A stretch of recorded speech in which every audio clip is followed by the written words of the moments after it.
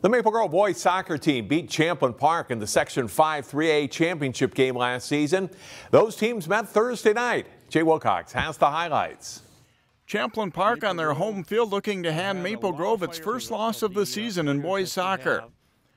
Just seconds into the game, the Rebels get a couple of good shots, but Maple Grove goalkeeper Beckett Carlson makes two saves to keep it scoreless. A handball in the box means Maple Grove is awarded a penalty kick, and they use Carlson to take it. He converts. It's 1-0 Crimson just 3.5 minutes into the game. Elijah Ibrahim lines up the corner kick for Champlin Park, and he hooks it perfectly into the net to tie the game up midway through the first half. It stays 1-1 at halftime. Maple Grove strikes late as Gavin Chabica's shot is blocked, but it caroms back to him and he chips it past charging keeper Evan Martin with 10.5 minutes left.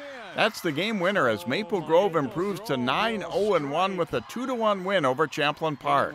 Jay Wilcox, CCX Sports. Find more prep sports games and highlights at ccxmedia.org and follow us on social media.